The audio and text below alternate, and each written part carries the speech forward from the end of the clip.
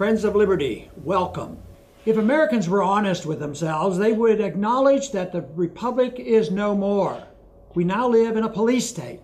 If we do not recognize and resist this development, freedom and prosperity for all Americans will continue to deteriorate. All liberties in America today are under siege. It didn't happen overnight. It took many years of neglect for our liberties to be given away so casually for a promise of security from the politicians. The tragic part is that the more security was promised, physical and economic, the less liberty was protected. With cradle-to-grave welfare protecting all citizens from any mistakes in a perpetual global war on terrorism, which a majority of Americans were convinced was absolutely necessary for our survival, our security and prosperity has been sacrificed. It was all based on lies and ignorance. Many came to believe that their best interests were served by giving up a little freedom now and then to gain a better life. The trap was set at the beginning of a cycle that systematically undermines liberty with delusions of easy prosperity. The change may actually seem to be beneficial to a few, but to me, that's like excusing embezzlement as a road to leisure and wealth. Eventually, payment and punishment always comes due. One cannot escape the fact that a society's wealth cannot be sustained or increased without work and productive effort. Yes, some criminal elements can benefit for a while, but reality always sets in. Reality is now setting in for America, and for that matter, for most of the world. The piper will get his due, even if the children have to suffer. The deception of promising success has lasted for quite a while. It was accomplished by ever-increasing taxes, deficits, borrowing, and printing press money. In the meantime, the policing powers of the federal government were systematically and significantly expanded. No one cared much, as there seemed to be enough gravy for the rich, the poor, the politicians, and the bureaucrats. Welfare, warfare state requires police control. As the size of government grew and cracks in the system became readily apparent, a federal police force was needed to regulate our lives and the economy, as well as to protect us from ourselves and make sure the redistribution of a shrinking economic pie was fair to all. Central economic planning requires an economic police force to monitor every transaction of all Americans. Special interests were quick to get governments to regulate everything we put in our bodies, food, medications, and even politically correct ideas. IRS employees soon needed to carry guns to maximize revenue collections. The global commitment to perpetual war, though present for decades, exploded in size and scope after 9/11. If there weren't enough economic reasons to monitor everything we did, fanatics used the excuse of national security to condition the American people to accept total surveillance of all by the NSA, the TSA, FISA courts, the CIA, and the FBI. The people even became sympathetic to our government's policy of torture. To keep the people obedient to statism that originated at the federal level of government, control of education was required. It is now recognized that central control of education has actually ruined education, while costs have skyrocketed. National control of medical care has brought a similar result. This has meant more money for bureaucrats, as well as drug, insurance, and health management companies, and less money for medical care. Constantly, more people are required to run our lives at greater cost while providing less benefits. Nationalizing both medical care and education has provided a great incentive to increase the policing powers of the federal government. The predictable poverty that results from such a terrible system is now upon us, and is a strong motivation for the militarization of the local police as part of the expansion of the national police state. Temporary and perceived benefits of government overreach and expanded policing powers end up becoming the real problem. By the time it is understood that these benefits are artificial, government power and special interests have gained control of a system designed to serve them and not the people the programs were purported to help. The victims are left hanging and taught that too much freedom is the source of the problem, prompting even more support for the policing power of the state. Today, the failure of central economic planning and of the U.S. as a world policeman is everywhere to be found. This is especially noticeable in the police war on lawbreakers, real and unreal, in America. The failures of social and economic policy of the past 50 years have led to a mounting friction between the local police and the rights of the people. Local police have been militarized and have become an integral part of the national police state. A police culture that accepts the principle of initiating unjustified violence against citizens has become a serious problem. The news is constant. If not Ferguson, it's New York City. If not New York City, it's Chicago or Detroit or Cleveland. And I believe the violence in our cities is only in its early stages. We had a taste of the conflict in the 1960s, but the fundamental values of equal justice and economic opportunity have receded further from reality. Failing to understand why the past 50 years of government expansion to eradicate poverty has only worsened the conditions of our cities will guarantee that the violent conflicts we see erupting today will only get worse. 50 years ago, as a result of Martin Luther King Jr.'s leadership in a plea for equal justice, LBJ declared war on poverty. Poverty was seen at the time as the major contributing factor in the plight of those living in the inner city. King's dream was to make sure all people will be judged by the content of their character and not by the color of their skin. Good advice, but it was never followed. Residual racism remains, but the excuse for every shortcoming in the failed cities is said to be due to the color of one's skin. The very expensive war on poverty has, after 50 years, only made matters worse, compounding the problems of poverty and inflation while hurting most of the people the war was supposed to help. Currently, our government spends over $1 trillion per year on anti-poverty programs. Over the past 50 years, over $16 trillion was spent. And yet poverty and dire economic conditions remain the major factor in the violence that persists, which incites or gives the police the excuse to overreact to maintain order. The plans and expectations of the war on poverty must have been seriously flawed. Although the degree of poverty is different for the various races in the United States, all categories, Asian, white, Hispanic, and black, have had a steady increase in real median income from 1964 until the year 2000, when the first of many bubbles started bursting. In all four race categories, incomes are lower since then. With the economy moving into the next stage of liquidation of bad investment and debt, we should expect this trend to continue. Economic setbacks and a decrease in real income are not limited to blacks in the inner city. The setback for the young has been dramatically worse than for the older generations, aggravating the problem of violent crime in our cities. The progress of the early years of the war on poverty is understandable because the payment that always must be paid was delayed. The deficits and the borrowing and the printing of money were unsustainable. It should not be difficult to understand that welfare benefits, the bloated government, the excessive salaries, and the promised pension for thousands of non-productive bureaucrats in Detroit would lead to bankruptcy. The benefits had to be reduced. If policies don't change and the politicians continue to be elected by wild promises, the disaster will continue. How can the provocateurs blame racism for the plight of the middle class in Detroit? We must get people to reject flawed economic policy if we want a real war on poverty. LBJ's war on poverty was no more successful than his Vietnam War, or any war since, for that matter.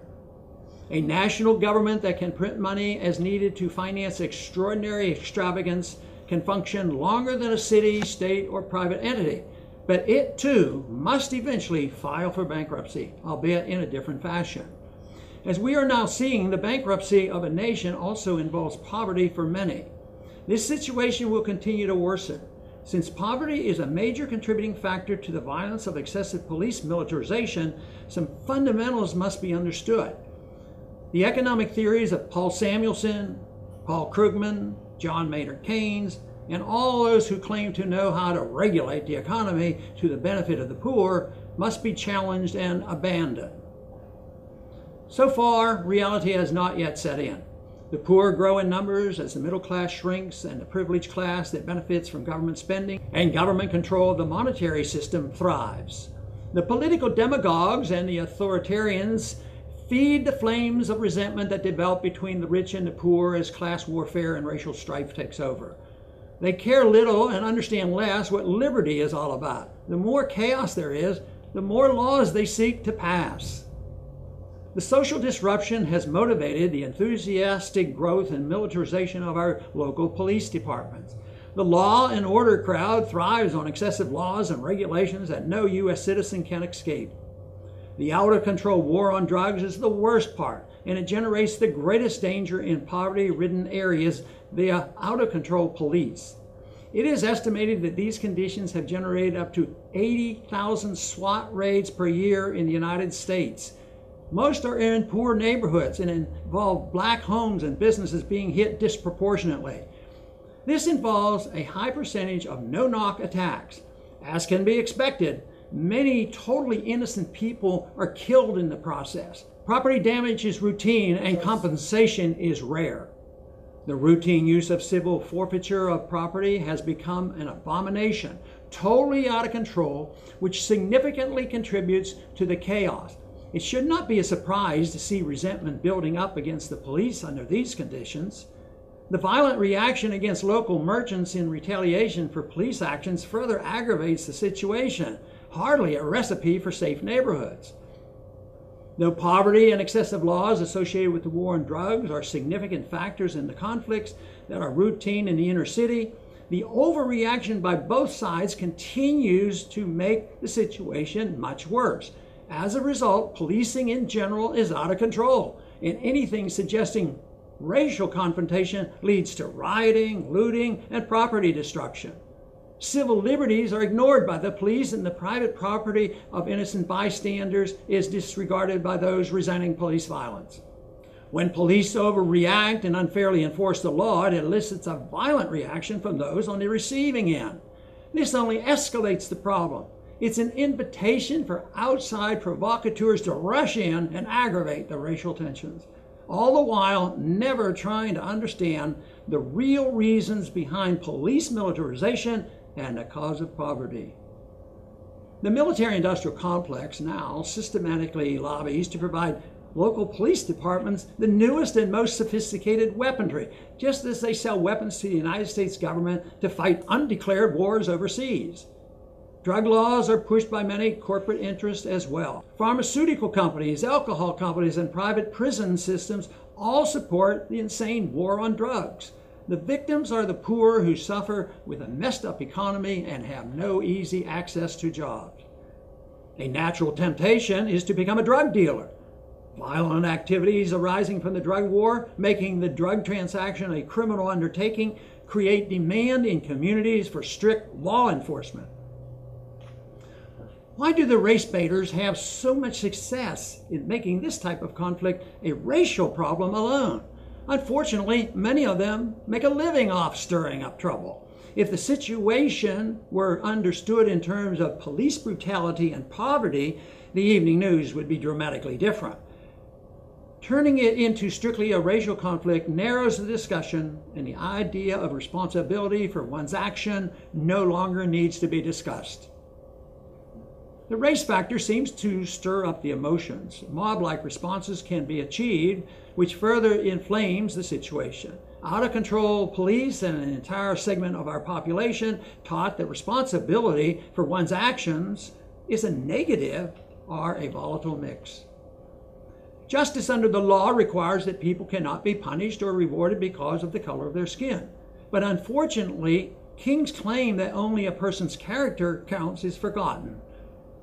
The entitlement mentality is a source of much anger and misunderstanding. It leads people who see themselves as victims to one conclusion: they are entitled to be taken care of. They believe that more government transfer payments are the solution. They claim that they deserve to be taken care of, and that if they are not, there's trouble to be had, which only opens the door to more police overreaction. There is agreement with my contention that poverty is a big problem and a source of much trouble. Therefore, it is said, someone must take care of it. If $1 trillion per year doesn't do the job, then make it $2 trillion. If the war on poverty, $16 trillion, hasn't worked, make it $32 trillion. This sentiment reflects the entitlement mentality that has taught many that some people have a right to government handouts and that the rich must pay. This is an idea that is deeply flawed, and it stirs up class warfare on top of racial animosity and police brutality. The blanket demand that all wealthy individuals owe support to the poor through government welfare programs is not an example of equal justice under the law. It is an example of egalitarianism gone awry. Welfare, which is the use of force to transfer wealth from one group to another, is based on a moral principle of equality that, in fact, is not moral and does not work. The wealthy special interests, such as banks, the military-industrial complex, the medical industry, the drug industry, and many other corporatists, quickly gain control of the system. Crumbs may be thrown to the poor, but the principle of wealth transfer is hijacked and used in foreign welfare instead of wealth transfers to the poor. Many people do indeed gain wealth unfairly with today's system, which adds to the envy shared by many, and especially the poor. But this is a problem that is not solved by indiscriminately placing blame on successful businesses. The result would be the country and the whole world becoming poorer while resentment rises. Honest profits of successful entrepreneurs are quite different than profits of the corporate elite who gain control of the government and, as a consequence, accumulate obscene wealth by robbing the middle class. To blame and destroy those who make an honest living by satisfying consumers without the use of special benefits from the government is destructive to liberty and wealth. Reforms that are driven by envy of successful people making an honest living will not address the problem of poverty. Poverty is actually made worse by an aggressive sense of victimization.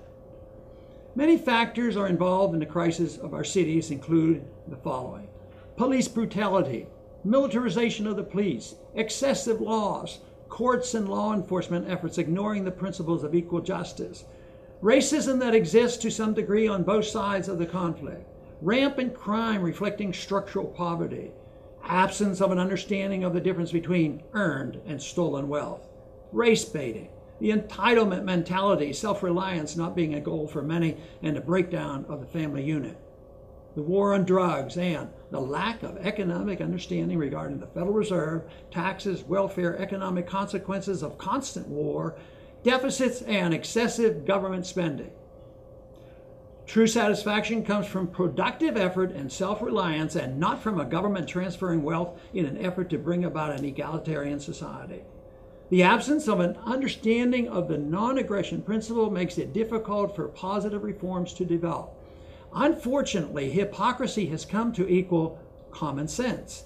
Placing confidence in people who thrive on wielding government power and who spend a lifetime using it to benefit special interests is not a wise policy.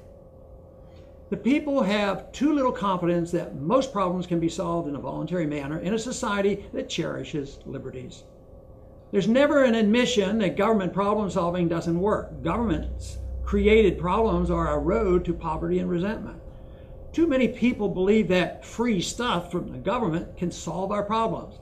They mistakenly believe that deficits don't matter and that wealth can come from a printing press. The recent high-profile episodes of racial conflict involving police killings and the violence in some neighborhoods have been a fertile environments for the demagogues and those who thrive on racial conflict. Some have suggested that sensitivity training for all police personnel should be required to teach proper ways to deal with the public. Though there's a lot of extenuating circumstances that provoke overreaction by the police, I'm not optimistic that the problem will be helped much by sensitivity training. Retraining the police won't touch the complex problems that pit the police against the victims of complex social conditions generated by hate, violence, and bad economic policies. The high-profile episodes of police violence and overreaction are a consequence of conditions that in many ways were generated by government policy. If social engineering intended to produce economic equality fails, more of the same can't possibly be the solution. Seeking and promoting equal justice has nothing to do with welfare redistribution. On the contrary, equal justice requires the end of welfare redistribution. Redistribution is a process that is always destined to help a small minority, whether in an economy like ours that endorses central economic planning or in one run by radical fascists or communists. While advocates claim that it's the duty of government to pursue economic equality, all efforts fail to achieve that goal while gutting the principle of equal justice. Under an authoritarian regime, those in power take care of themselves. This always leads to poverty and discrepancy in wealth distribution. Eventually, the social strife that is predictable leads to an overthrow of the government. The Soviet communist leaders never suffered from one, but even they were routed when the people in the Soviet system decided that they had had enough. We must realize that we are not exempt from a breakdown of our system. The strife that we are witnessing is a reflection of a growing number of people who are recognizing the discrepancy between rich and poor, the weak and the powerful, Wall Street and Main Street. The courts are obviously failing at meting out justice fairly and impartially. Money and race have a lot to do with how arrests, convictions, and incarcerations are carried out. That provides motivation for some people to become angry and violently strike out against anyone who appears to have more than they do. While the courts fail to follow the rules of equal justice, those who react violently believe that attacking almost anyone is justifiable in seeking what they claim is justice. Talk of the 99% and 1% is not just sloganeering. It reveals a problem generated by government in a situation in which some people believe that they have a right to be taken care of rather than just a right to live in a free and just society where all persons are treated equally under the law. Indeed, the rich are getting richer and the poor poorer. The extreme current inequality is not a consequence of free markets and true liberty. Rather, it results from the welfare state that, as always, morphs into a system that provides excesses for the powerful few. Better management of the welfare system does not help. That only changes the types of authoritarians in charge. Both political parties are financed by Wall Street, the big banks, and the military-industrial complex. Getting rich by being part of the government class is the problem. Wealth achieved by hard work is quite a bit different. Opening the door to this opportunity is achievable by following the principles of life, liberty, and property.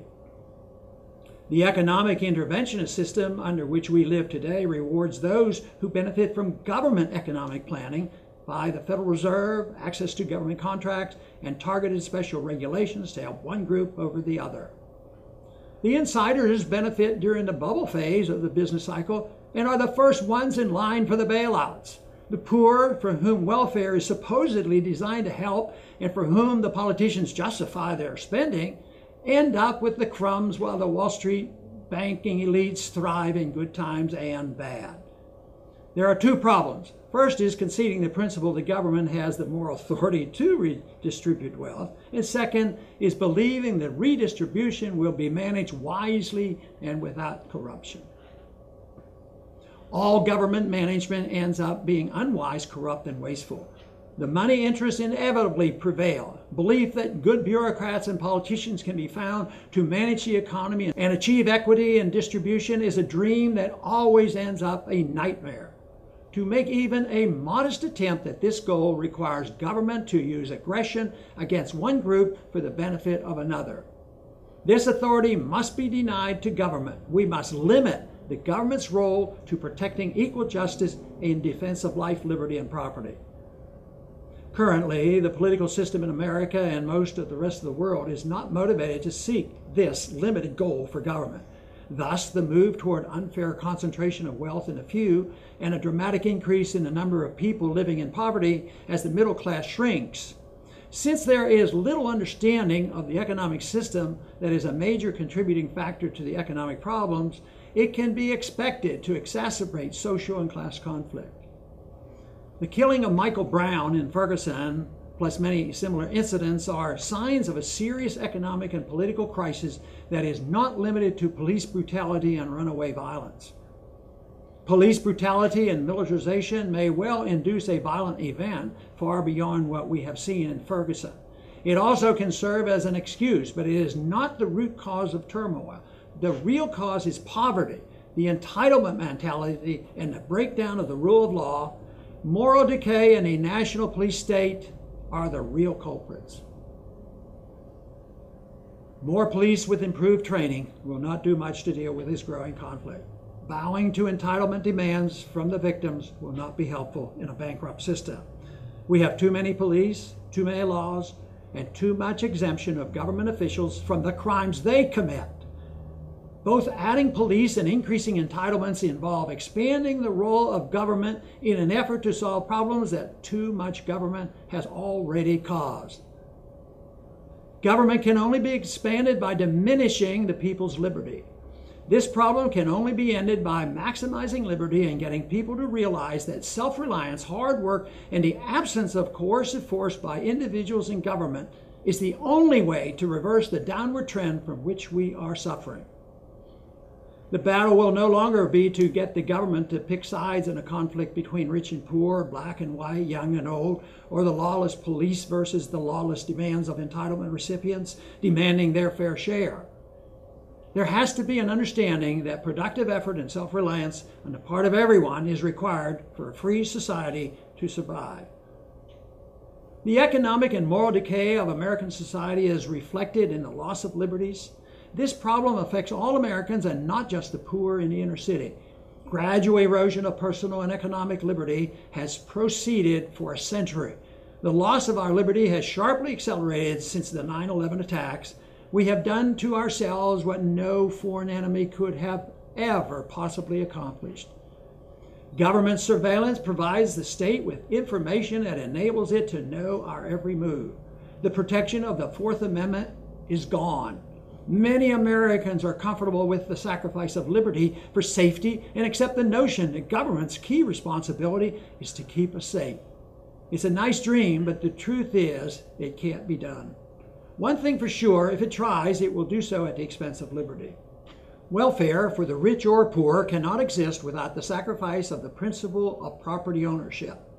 Though it always starts small and justified for the needy, the principle of wealth transfer incentivizes the special interests and the rich to obtain benefits at the expense of the poor. This occurs in all societies and inevitably grows to a point where the production of wealth is diminished and the system collapses.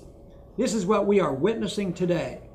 The growth of the state necessitates government surveillance of all our financial transactions to enhance the collection of tax revenues. Because there is never enough money for the do-gooders, the tactics of the tax collectors have become more vicious. Violation of our liberties is excused by the majority in order to ensure that all people pay their fair share. When conditions deteriorate, capital controls are imposed to prevent moving assets out of the country. Our monstrous tax code reflects the 100 years development of our income tax system and is one of the greatest invitations for our caring government to pursue the impossible goal of the fair distribution of all wealth. The vicious drug war, which dates from the early 1970s, provides another excuse for knowing everything about everybody at all times.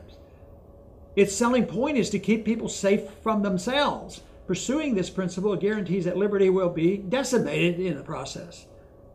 It invites the government's interference in our spiritual and intellectual well-being. What one reads and believes becomes of interest to the manipulators who want to care for us for our own good. And they never rest from seeking this goal. This concession to the state invites controls on everything we put into our bodies. What we eat, drink, or inhale. It takes a lot of bureaucrats, politicians, and money to manage the process. The people, we have been told, are too stupid to make their own decisions about their own lives. We are to believe that politicians who invite themselves to rule over us are all wise and that we should be thankful to sacrifice our liberties for their service. Authoritarians actually believe that we should be grateful to them for the good things that they do for us. We must remember that if the people don't rebel against the police state, it only grows in size and becomes more ruthless. In addition to all these trends, which includes the federal government's monopolizing and administering medical care and education, government surveillance becomes the darling of the gurus who love the technology that allows the government to know our every move, every day without limits. With the disaster of 9/11, an existing acceptance of government monitoring, along with technological advances, helped allow a new age to be ushered in that makes the horrors of George Orwell's 1984 look less threatening by comparison. Tolerance is a favorable trait when it means acting without aggression toward others. But tolerance of the monster that has evolved in our government is not good. Instead of adding more government agencies to spy on the American people, we should be talking about eliminating the ones we have at a cost to the American taxpayer of over $80 billion a year. We have lived with the global war on terrorism for over 13 years now, and the threat of terrorist attacks against Americans and American allies is worse than ever. Though a global threat exists, the greatest dangers for American citizens here at home have been caused by our own government. Our government's attacks on our liberties have been overwhelming and worse than anything any foreign power has ever done. It's the federal government that leads the charge in all our domestic wars, which, in addition to the global war on terrorism, includes the war on drugs, taxpayers, poverty, all of which contribute to the constant war on our privacy. Today, every American is a suspect. Our president has established a policy that an American citizen can be assassinated without even being charged with a crime. The national police are made up of over 100,000 bureaucrats and police officials who carry guns to enforce federal law on the American citizens. The founders and our Constitution intended that policing powers would be the responsibility of the individual states. That was forgotten a long time ago. Not only do employees of agencies like the CIA, FBI, and BATF carry guns, employees of OSHA, EPA, Fish and Wildlife, and many other agencies enforcing regulations do so as well. The notion of total homeland security being provided by a heavily armed Department of Homeland Security was foreign to America up until just recently.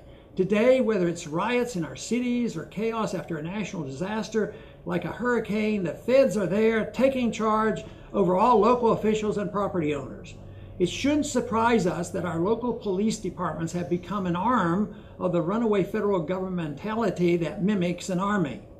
The founders did not even want a standing army. They wanted only a militia. Today, we endure at the expense of our liberties a national police force armed like an invading military force. We are destined to see a continued escalation of violence in our cities as the internal conflicts grow. Instead of the police quelling the violence, they unfortunately have become part of it. It's evident we have a national police force harassing the people and failing to protect liberty and property.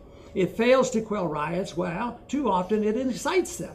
We are also stuck with a huge standing army marching around the world and engaged to some degree in over 150 countries, making the world safe for democracy and serving as a private police force for American corporations overseas. When Obama announced a shift in geopolitical interest to the Far East to keep an eye on China, one TV anchor pointed out that the move seems quite logical since we have a lot of business interest in the region. It is, in fact, far from logical if one looks at the tragic mess U.S. government interventionism has caused in the Middle East and the conflict the U.S. government is stirring up with Russia over Ukraine. Old-fashioned colonialism was deemed necessary by various European powers to secure natural resources along with control over sea lanes and markets for selling manufactured goods. European-style colonialism, supporting a mercantilistic economy, came to be seen as politically unrealistic and unnecessary. When free trade principles were utilized, colonialism did not die. It only changed form. Mercantilism in various forms and degrees drove trade policies of nations with strong economies and militaries. Though the United States is the world's military powerhouse, controls the oceans and airspace, and has a presence in the four corners of the earth, few people refer to America as a colonial power.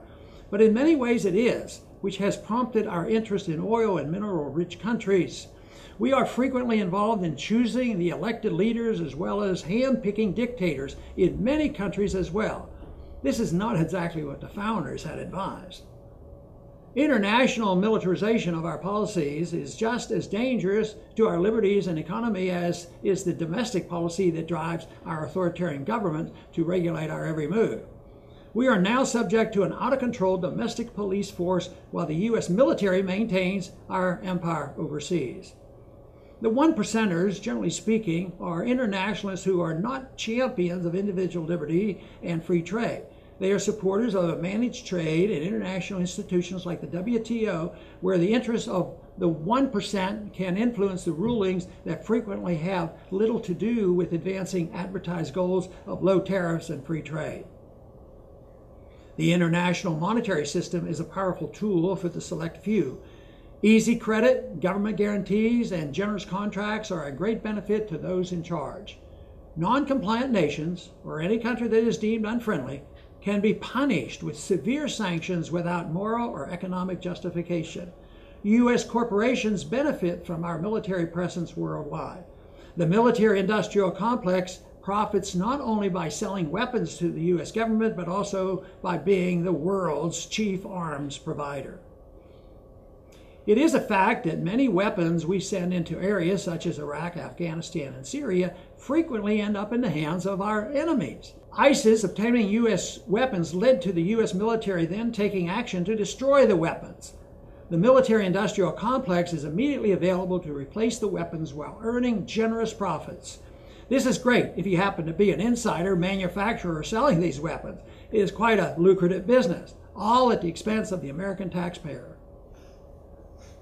The United States military presence around the world provides a private police force to protect U.S. and other international companies against any local resistance or leaders that turn unfriendly. Our military presence overseas has nothing to do with protecting our freedoms and defending our Constitution. Those are lies and are used for the purpose of gaining the support of the American people for wars that should never have been fought. After long periods of tragic losses and expense, the American people generally wake up and realize what has happened. But what we need to do is wake the American people up earlier and get them to realize that the resistance has to be heard from the people when the government is preparing for war, not after the war has begun or even ended. Military personnel are idolized, and if anyone raises a question on whether or not all soldiers are universally heroes, that person is accused of being unpatriotic, un-American, and unsupportive of the troops. In fact, the real heroes are the ones who expose the truth and refuse to fight foreign wars for the international corporations. Disengaging our troops from around the world and refusing to defend American neocolonialism is pursuing a course compatible with the qualities that Americans claim to stand for. Liberty at home is never enhanced by war abroad. Preemptive wars are especially antagonistic to the goals of peace, commerce, and honest friendship. War is the health of the state, it has been said, and the state is the enemy of liberty. Wars overseas justify the wars at home against the American people. It is expected that liberties will be sacrificed when a country is at war. Pro-war neoconservatives are blatantly honest by arguing that for freedom to exist, the sacrifice of liberty is required. This admission is truly discouraging. It hardly makes sense that voluntarily sacrificing liberty is worthwhile if the goal is to preserve liberty. Time is short to reverse this trend. Not only are our policies destructive to liberty, the economic costs are prohibitive. So far, the bills have not been paid, but they are rapidly coming due. Both the deeply flawed policy of military interventionism abroad and the failed errors of central economic planning at home are now threatening our liberties and our general welfare. The recent breakout of violence in our cities between police on one side and the people who have been thrust into the stagnation of poverty as a consequence of bad government social and economic policies on the other side should not be a mystery if one could see the forest for the trees. Economic problems are blowback and unintended consequences of well-meaning welfare programs that have been usurped by the powerful special interests demanding benefits off the top. Yes, it's tempting to believe the falsehoods of economists who claim that transferring wealth for fairness' sake is beneficial. But history shows that it never works. The same humanitarians argue that all spending is crucial and beneficial. Deficits don't matter, borrowing is good, and taxing is the equalizer. If government still comes up short, they say, just turn on the printing presses. That is the philosophy we have been living with for 85 years, and the evidence is now in. It is clear to most Americans that these policies have not worked. Yet they are not ready to concede that it is less government and more freedom that is the solution. The obsession with continuing all the same policies has increased our poverty, increased violence between the classes, and lowered the standard of living for all except the elite 1%. And worst of all, the sacrifice of liberty was for naught. Losing both liberty and the right to truly own property undermines the ability to create wealth. When this process gets out of control, the economy goes into a death spiral, in the beginning of which we currently find ourselves. Without a correction to the basic understanding of the proper role of government, the downward spiral will continue. Economic blowback and unintended consequences is one thing, but blowback from our needless and aggressive policies around the world is another, and every bit as dangerous. As we find ourselves increasingly engaged economically and militarily around the world, we can expect many more attacks on American interests. With so many military personnel abroad, they will be the easiest targets to be hit. But attacks similar to the nature of 9/11 attacks will remain a threat to our homeland. We will not be attacked because we are free and rich. The attacks will come from angry people who have had their friends and relatives killed by America's careless and often vicious use of our military force in their countries. It is not that difficult to feel resentment against a country that comes thousands of miles from home and bombs, invades, and punishes with sanctions other countries that have never initiated force against us. As long as our foreign policy remains the same, we can expect serious blowback attacks, and for them to increase in number as our prowess is diminished. Economic factors will determine this, and the loss of dollar hegemony will aggravate the situation. The U.S. government's foolishness in foreign affairs has plagued us for over 100 years. The escalation of our presence around the world since 9/11 continues. It is a policy bubble of gigantic proportion. This bubble of intervention is about to burst. Any serious look at our last 13 years of intervention around the world should convince all skeptics of how foolish, dangerous, and expensive it has been. The U.S. operates with an attitude that it has the power and therefore the responsibility to be involved in deciding of almost every foreign leader, whether elected or appointed as a dictator. We have been engaged in picking and in financing political factions in revolts in countries including Egypt, Libya, Pakistan, Yemen, Afghanistan, Iraq, Kurdistan, Syria, Ukraine, Somalia, Nigeria, the Philippines, Liberia, Georgia, Haiti, and Lebanon. These involvements impose a huge tax and inflation burden on the American people. Trillions of dollars have been spent, and the debt continues to mount. The abject failure of our efforts in Iraq and Afghanistan elicits a loud call from the neoconservatives for more money, troops, weapons, and bombs, with zero hope of a successful mission.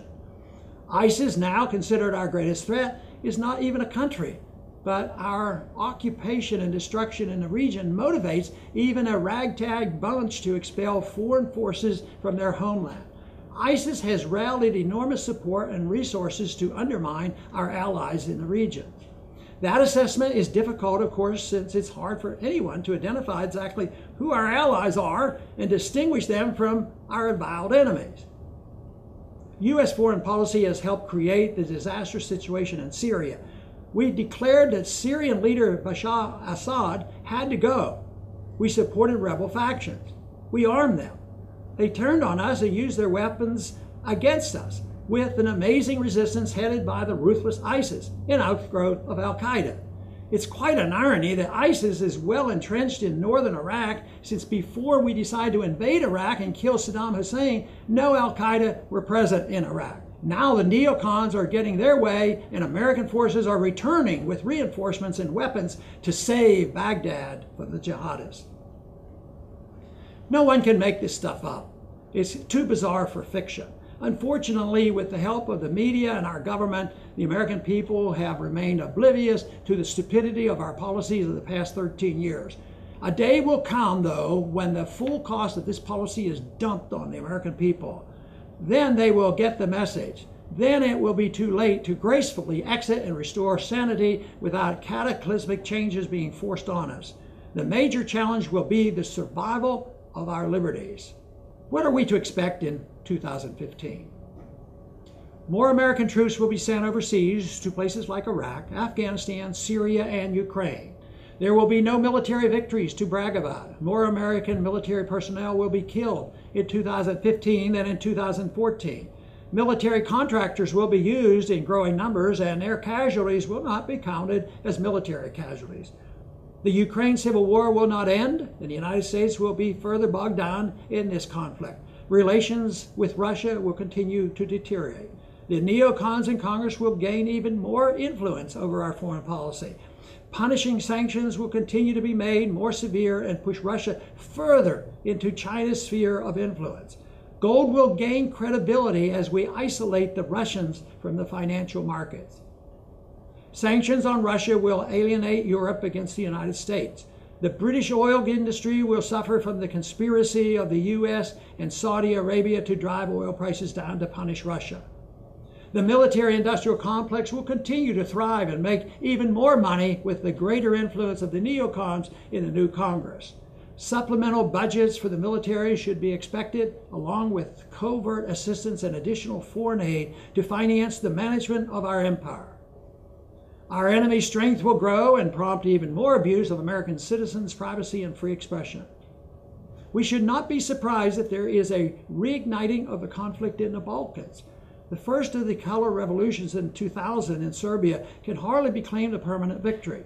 Generally, bombs from outsiders don't solve internal problems. Those problems must eventually be solved from within a country rather than from outside interference. The U.S. and NATO announced that the 13-year war in Afghanistan has ended. There has been neither the pretense of mission accomplished nor an admission of outright failure along with an exodus. In reality, the war has not ended and instead will continue for a long time. No victory for U.S. policy is possible.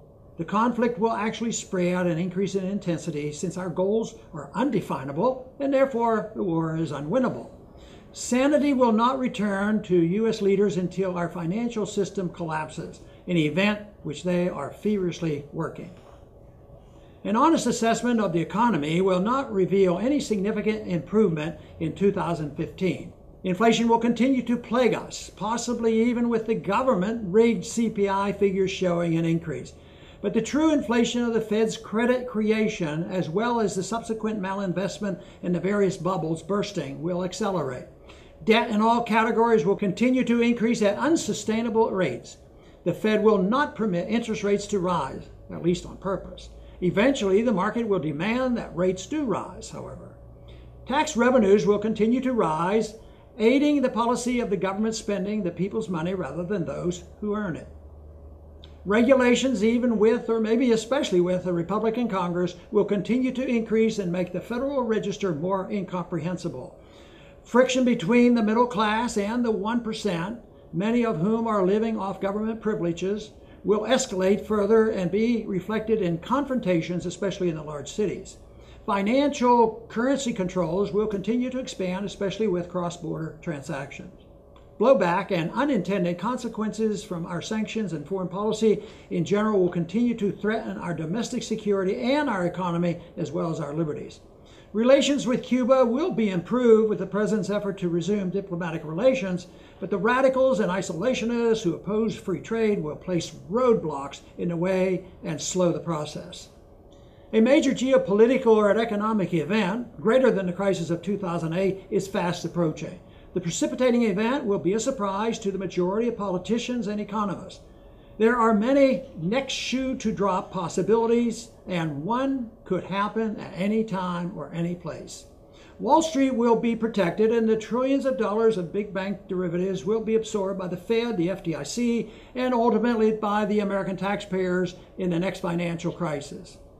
There's no doubt the poor will get poorer and the rich richer until the spirit of revolution in the people calls a halt to the systematic destruction of freedom in America. Authoritarianism has overtaken our economic system as the welfare mentality takes over at every level of government. Once the initiation of force by government is accepted by the people, even minimally, it escalates and involves every aspect of society. The only question that remains is just who gets to wield the power to distribute the largesse to their friends and chosen beneficiaries. It's a recipe for steady growth of the government at the expense of liberty, even if official documents and laws written to limit government power are in place. Planting even small seeds of monopoly power in the hands of a few people in government, whether democratically elected or not, will always metastasize like a cancer. This was Jefferson's concern when he advised that the tree of liberty must be refreshed from time to time. He believed the people must warn the rulers that taking up arms against the government is legitimate if the government fails to protect the people's liberty. This should be a consideration, but if the spirit of liberty is not alive and well in the hearts and minds of the people, violence alone against the government will not be a solution. History has shown that more often than not, people who rebel against abusive governments, whether run by kings or modern-day dictators, do not gain much, overthrowing one dictator and replacing him with another just as bad. A clear understanding of the nature and source of liberty is required for revolutions to be beneficial. Restraining the few who thrive on the use of force to rule over us is the challenge. Fortunately, they are outnumbered by those who would choose liberty yet lack the will to challenge the humanitarian monsters who gain support from naive and apathetic citizens. All positive revolutions must be philosophic in nature to make a difference. Violence alone achieves nothing. Before we can actually restore our liberties, we most likely will have to become a lot less free and much poorer. This is sad, since correct and workable answers are available to us if only the people understood them and demanded liberty and honesty rather than being dependent on excessive government power and believing the false promises of politicians. Even with the problems we face today and the bleak outlook for the coming year, there's much to encourage us. During this next year, there will be the continuation of many more people recognizing the failure of government to create peace and prosperity. More widespread understanding of this truth is required in order to bring about a successful revolution. The freedom movement, especially with many young people involved, will grow in numbers and influence. Current monetary policy in the Federal Reserve will continue to lose credibility, especially with the next bailout. Although too big to fail will stay in place, it will further alienate Main Street, causing it to rebel against the system. The real problem, of course, is that too many stupid people are in government and have high visibility on major TV networks. There will be plenty of people not officially associated with government who will rebel against various governments around the world. The sentiments supporting secession, jury nullification, nullification of federal laws by state legislatures, and a drive for more independence from larger government units will continue. We should not be discouraged. Enlightenment is not nearly as difficult to achieve as it was before the breakthrough with internet communications occurred. Besides, we must remember that an idea whose time has come cannot be stopped by armies, demagogues, politicians, or even Fox News or MSNBC. The time has come for the ideas of liberty to prevail. I smell progress. Let's make 2015 a fun year for liberty. To all supporters of liberty, thank you for tuning in.